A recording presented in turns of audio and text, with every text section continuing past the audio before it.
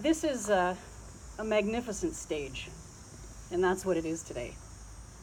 Behind us, the Sharon Temple, completed in 1832 and built for Solomon's Temple as described in the New Jerusalem in Revelations 21.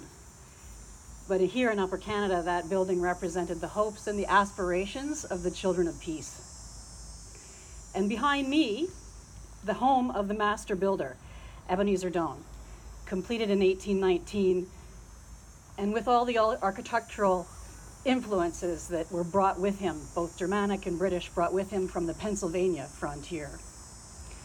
This house is 200 years old this year, a wood frame house, meticulously cared for, but just the same. Isn't it amazing? What we're doing today is something that's never really been done here before. Well, it hasn't been done here before. It's an interview with a dead man. I really don't know how it's going to go, but know that it is 100% historically accurate. Ebenezer Doan died in this house on February 3rd, 1866. And I'd like to invite Claire Mahoney to come to read a eulogy that was written for Ebenezer Doan on that day.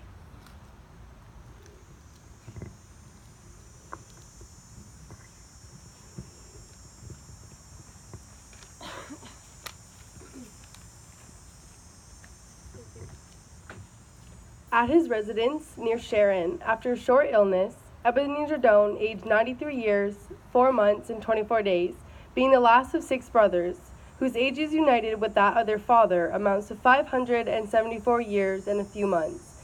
He was a native of Bucks County, Pennsylvania, and a member of the Society of Friends. He emigrated to Canada in the year 1808 and settled on Yonge Street. He, being one of the first settlers, he had with them to suffer all the privations consequent upon their lot.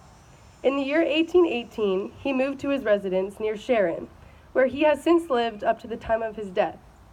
His end was peace. He leaves an aged widow, 7 children, and a large circle of relations and friends to mourn for his loss. Written by Anonymous. Author unknown, but a testament to who he was.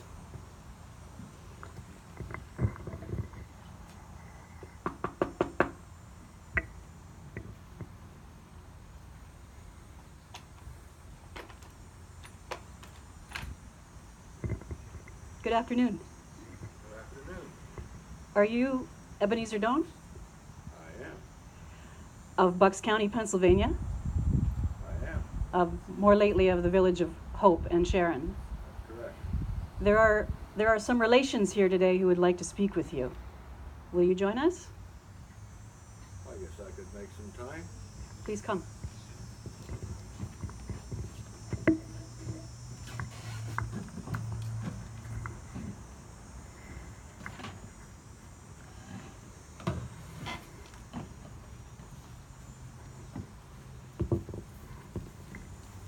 This is a microphone.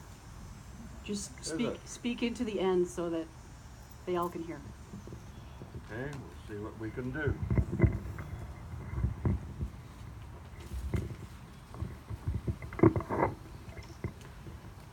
Mr. Doan, who are you, and where do your people come from? Well, I was born in Bucks County, Pennsylvania. I grew up there. In our family, we seem to have an affinity for building. And my brother John and I apprenticed with our older brother Jonathan for several years. We worked on many of the notable buildings for the day, particularly the New Jersey State House and the State Prison in New Jersey, to name a couple.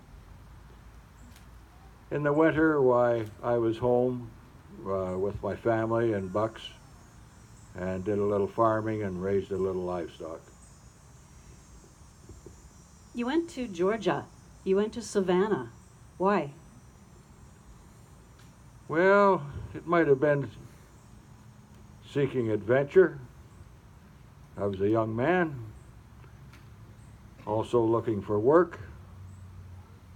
While there, I met a young lady by the name of Sebra Fry, and in 1795 we married. Unfortunately, a year later, she passed, and I returned home to Bucks County.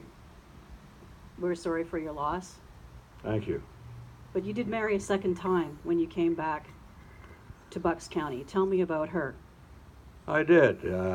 I met Elizabeth Stockton. She was just 18 when we married. She was a very handsome woman with a dark hair and pleasing personality. And we were married for 65 years. 65 years. Yes. Life expectancy was 40. How many children did you have?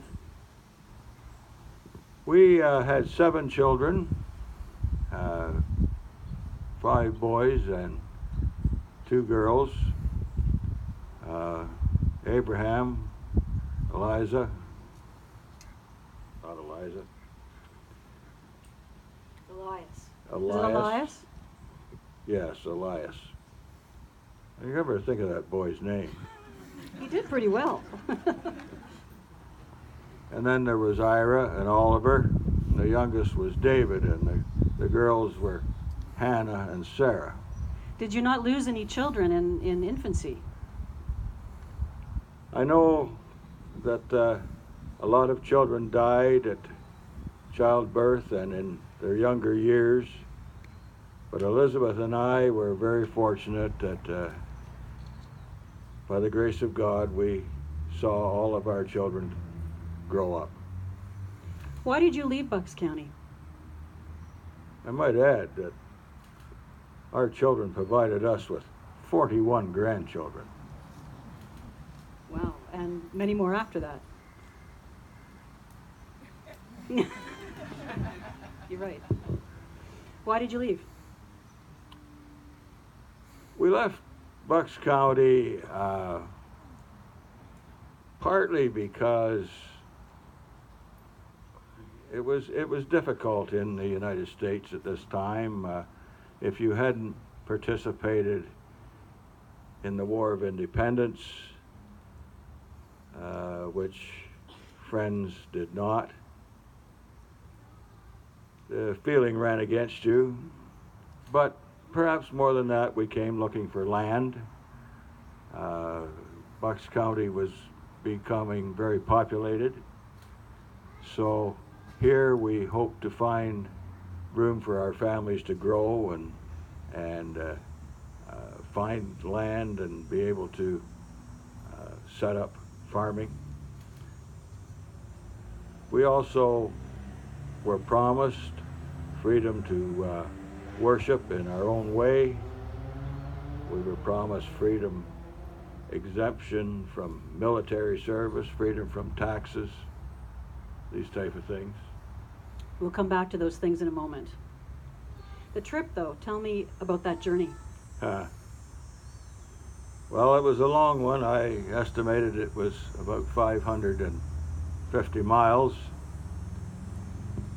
And we left Bucks County on the 4th day of the 4th month, 1808. And we joined the Newmarket meeting on the 13th day of the 7th month.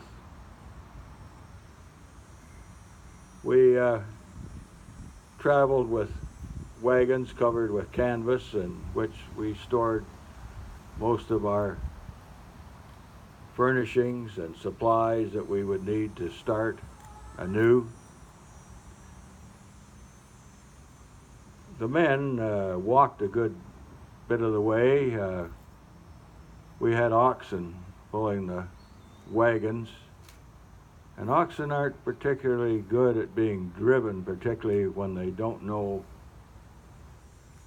where they're going. So they had to be led a good bit of the way, which meant walking with them. So you departed from where? Wrightstown? We left Wrightstown and crossed the Allegheny Mountains, came up to that Great Lake, Ontario.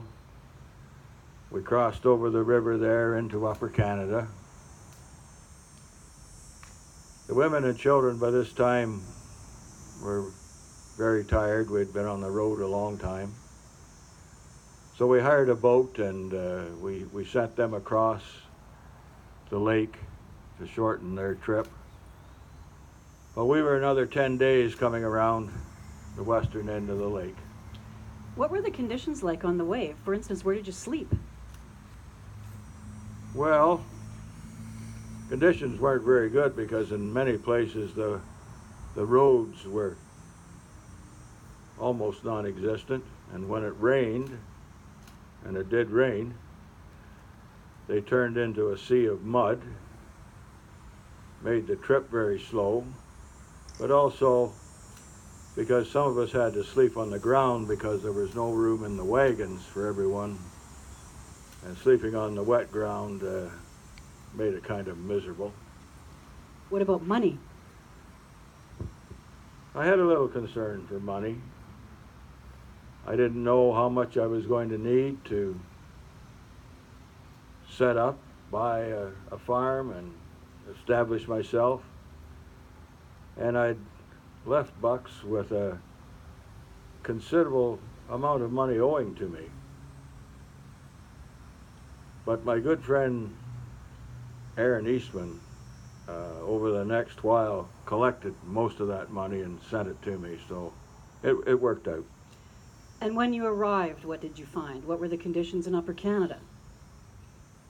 Well, a lot of the country was covered by dense bush, mixed bush of softwoods and hardwoods, and here and there had been places cleared for farming. There was lots of game to put food on the table. And when you cleared the trees and got rid of the stumps, which was back-breaking work, you found the topsoil was very deep and very rich and produced excellent crops. How did you acquire the property? And how did you establish yourself? Well, we were not without financial means, so we purchased our farm on Yonge Street, and the same when we moved to East Gwillimbury. Which was which year? 1813. What did you grow then on this deep, rich soil, and how many acres did you acquire? Well, first we grew buckwheat and peas, the same as we'd done back home. But we soon found that when we came to sell buckwheat, why, there wasn't a big market for it here.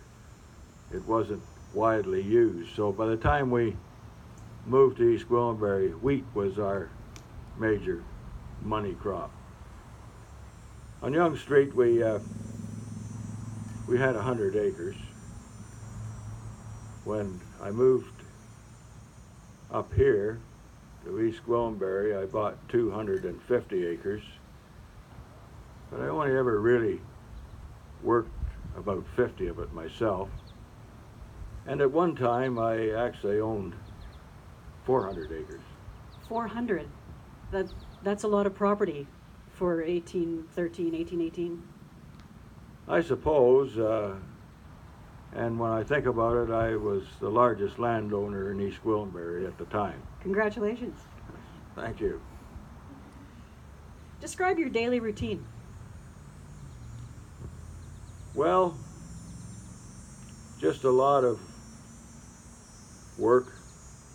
We started at 4:30 in the morning, worked until supper time, and then there was usually meetings to go to, in the evening. In the winter, we weren't quite as busy, but we cut a lot of timber and had it sawn and planed into boards, because I built this house in 1819, and my shed and shop over there in 1818, and the same for the granary. And of course then we started construction of the first meeting house for the Children of Peace, and the temple, and the David's study. So we were very busy. What about the children? Were they educated? Our children, Elizabeth and I saw to it our children were all educated, including the girls. Girls were not normally educated those days, but we felt it necessary. Was that a Quaker principle or a family belief? Well, I'd have to say that I probably believed in it, but it was also one of the principles of the Children of Peace. Sounds peaceful, if laborious. How did things change in the War of 1812 with the United States? Well, of course, everything that the British had promised us sort of went away. They tried to conscript our young people, and those that they couldn't conscript, they taxed. And if you didn't pay the tax, they simply stole your crops and your livestock. What do you mean, stole? Well, I don't suppose that the British regulars looked at it as stealing. They were only collecting the taxes they felt were owed. But they took our goods anyway. What penalty did you face for refusing to fight? Well, many of the young friends were imprisoned for refusing to fight. My brother John, between 1807 and 1813, paid $313 in taxes. Sam Hughes paid the same. I got away with a little less, but in 1813 there were something like 20 horses taken off the farms out on Yonge Street for military service, which really made things difficult for us. John's levy of $313 in today's dollars would be about $5,500 in fine. How and why did you become involved in the Children of Peace? Well, the first time I met David Willson at a meeting,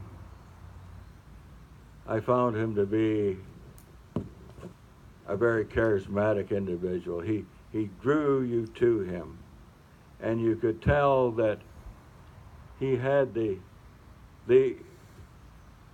inner light within him.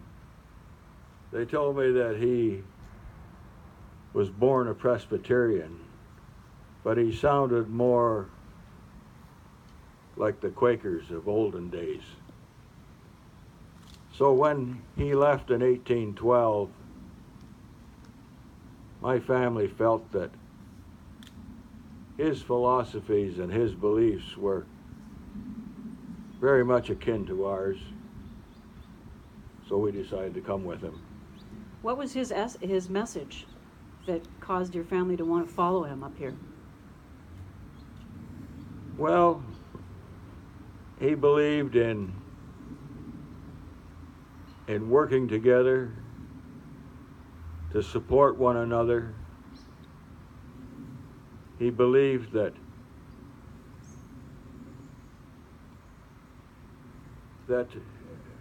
God should be our leader.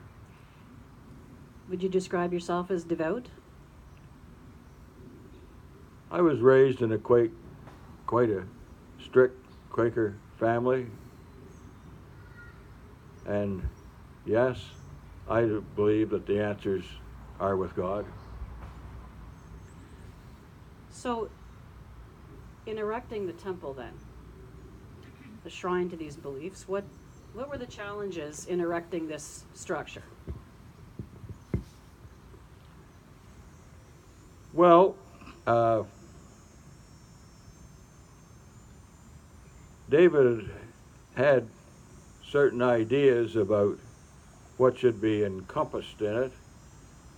He and I worked together to make those ideas become a reality. David was a sort of a carpenter, but not of the skills required to build something like this, and that was one of the biggest problems that I faced. There was only my brother John and myself that really had the construction skills to build something like this, which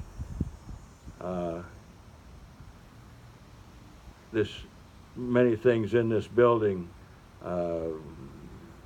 were new to this area. How long did it take to build it? It took 6 years to build the temple itself. So let's ask guests to have a look over there. What was it about this design that was new to Upper Canada? Well, I think primarily the way the second and the third story do not sit on the walls of the first floor. It required quite a unique method of construction to achieve that. Is this fact or fiction that you didn't use nails? Makes you wonder how these stories get started. There are thousands of nails in the temple. The siding and the trim is all held on with nails. The frame is put together with mortise and tendon, so there's not nails there. And my brother John, when he built the ark, used no nails, he used pegs of wood. What is the ark? Well, David wanted it patterned after the Ark of the Covenant of the Old Testament, and as it contained the commandments of God, so does this ark contain the commandments. How long did it take to build the ark? It was a year, and my brother was a year in constructing it. Hence, most people say that it took 7 years to build the temple. So the temple has, I noticed, a door on all sides, all four sides. Why is that? Why is there not one grand entry? Well, that was one of the fundamental principles of the temple. It was equality, so that people could come from on equal footing from any direction to the temple. However, the south and the east doors were the ones used most of the time. Unlike the Quakers, the children had music and songs. Did you sing popular hymns that we would know? In the temple, David wrote lyrics to popular tunes of the day, hymns. And every time that hymn was used in the temple, he wrote different lyrics. You only sang hymns that were written by David Willson?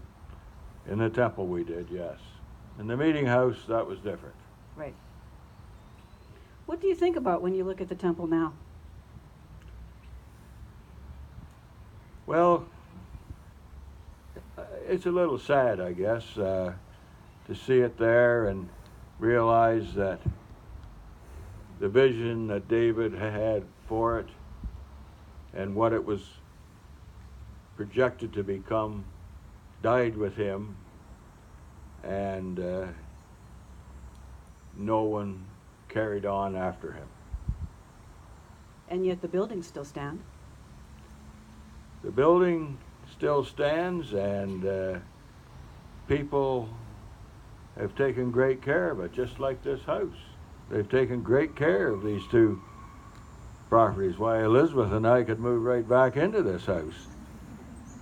And the temple sits there ready to welcome the band of the Children of Peace and the congregation to raise their voices in songs of praise to our God.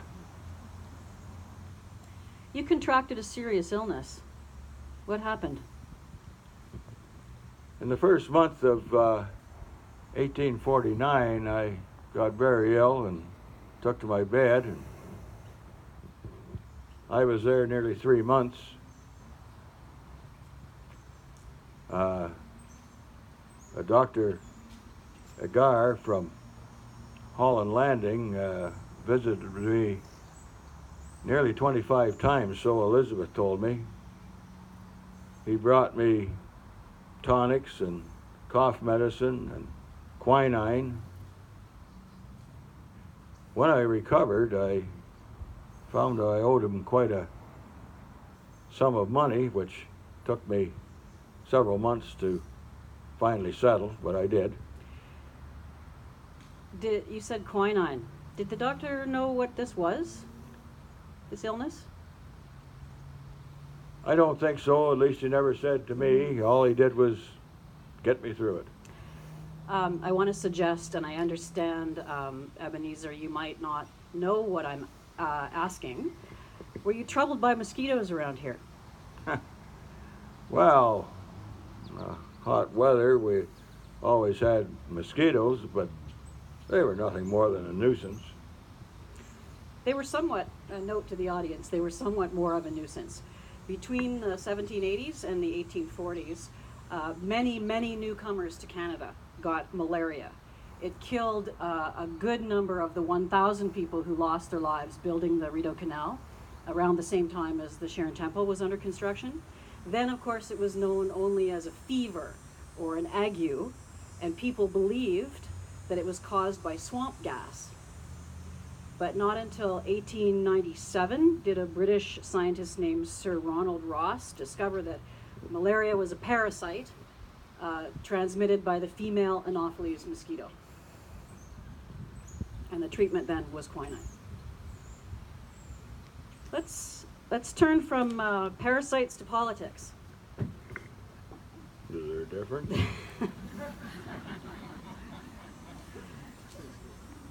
Did you ever meet the publisher and political leader, William Lyon Mackenzie? Yes, Mr. Mackenzie came here several times while we were building the temple and afterwards. He wrote in his newspaper about the temple. He wrote in the Colonial Advocate that it was calculated to inspire the beholder with astonishment. And I felt that was a fitting description of the temple. He was a great friend of David Willson's. The two of them had one thing in common. They both could preach. Different audiences, of course, but they could draw people to themselves. Describe Mackenzie. Well, he was a very rabble-rousing type of a speaker. Not a particularly handsome man. He had flaming red hair and a pinched face. And I must say I didn't agree with much of what he said about how we could accomplish a just society. What was it you didn't agree with?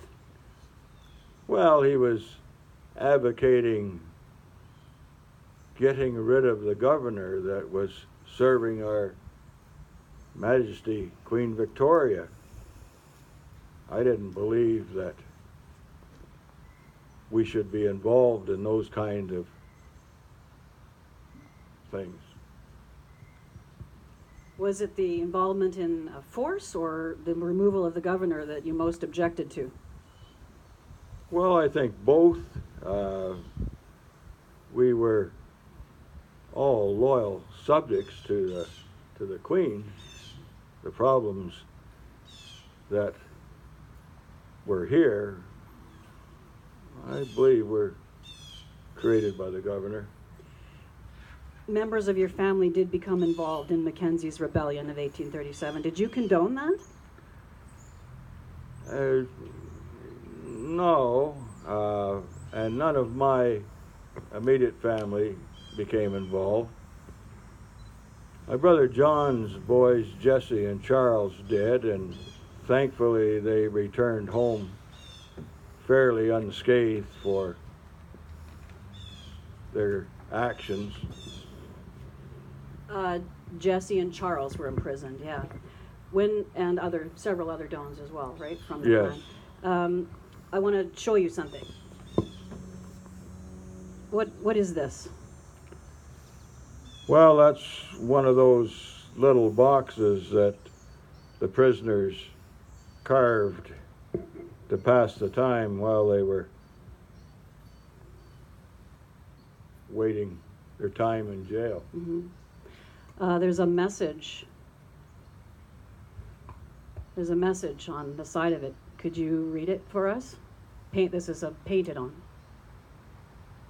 Tyranny, their fetters forged in vain to crush thy spirit. Liberty, like brittle glass, shall break the chain of those that would be free. But you left the children of peace. Why? I did. In 1840, I wrote a letter to David, and I'm sure he was very disappointed, that, as was I, to leave. But I think I'll keep my own counsel on anything else on the matter. What about Elizabeth and the children? Did they leave? No, they remained as members of the Children of Peace. But you left. But I went back to the Quakers. Was your decision connected in any way to the rebellion? I didn't feel that civil disobedience was the way to achieve social justice. I believe that we were to follow the path that God has laid out for us. All answers are with Him. The Doans demonstrably resettled the family under pioneering circumstances 3 times, from Massachusetts, where they arrived in 1630, then to Pennsylvania, Bucks County, and then again to Upper Canada. What was the family searching for?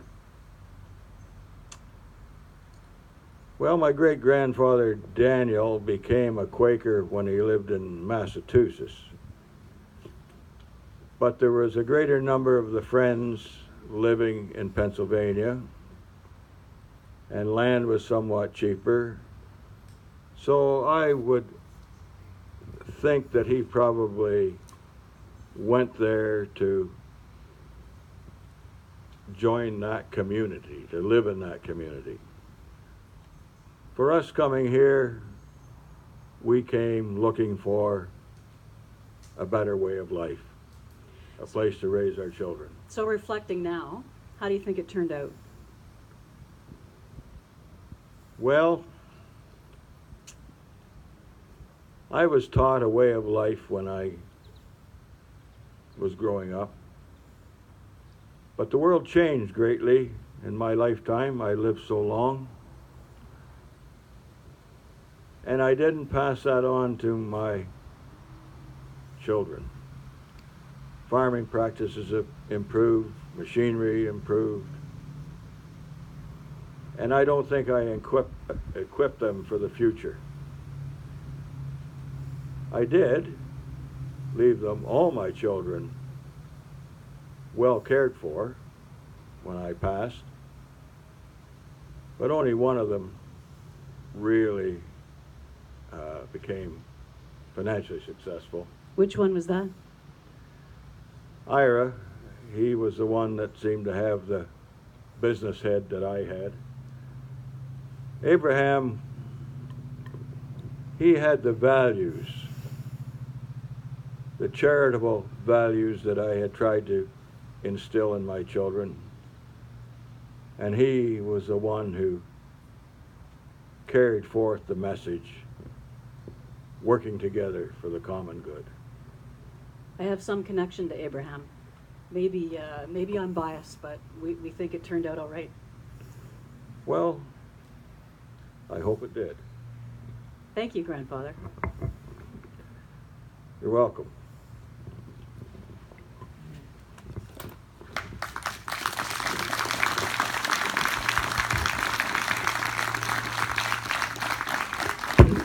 Now we snap the fingers and you all wake up. So now a few introductions permit me. How many of you here are Doan descendants? Put up your hand. Wonderful. Hi there, cousins. I'd like to thank Melissa Vella from the temple over there, standing by the post, who helped us organize this event. Is there somebody from the Ontario Genealogical Society here? Megan? Maybe she's... How about the York Pioneers? Too shy? I think someone from the Newmarket Historical Association, Robert Buckman, is here. Where's Robert? There he is, over under the tree. We have two counselors from East Gwillimbury, Terry Foster and Kathy Martin. Please give us a wave. Two of you? Great. Thank you very much for coming. It's a beautiful... I'd like to introduce the people from the Sharon Burying Ground. If you have not looked at the Sharon Burying Ground on Facebook, you ought to. It's a lovely site, full of vignettes, not only about the occupants of the burying ground, which are all children of peace, but Ontario history. Tara Downing, past president. Where's Tara? And Karen Mahoney in the back there. There's Karen. So last but not least, the president of the Sharon Temple Museum Society. But that's not the best part about this person. The president of the Sharon Temple Museum Society is also a direct descendant of David Willson, spiritual founder and leader of the Children of Peace, Jim Pearson.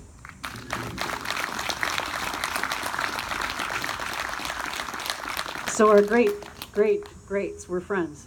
That's right. And now we're friends. How great is that? I have a little present for you, Jim. I think I put him to a lot of work. He had to, a lot of this comes from this man's memory, but we also had to confirm facts, and that took a bit of work, and I felt that maybe you were feeling a little peaked after all that work, so I brought you a tincture of quinine.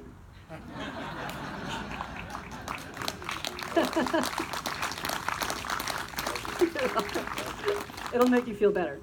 There are people waiting for you on the way out of town, just up the road here at the Sharon Burying Ground. We hope that you'll stop. They are waiting to answer your questions. Please stop in for a couple minutes. It's an amazing little place. And one more thing before you go, and I don't mean to frighten you, but a recent ultrasound of the ground discovered 50 bodies in the cemetery for which there are no markers. So, walk softly, because the children are sleeping. Thank you.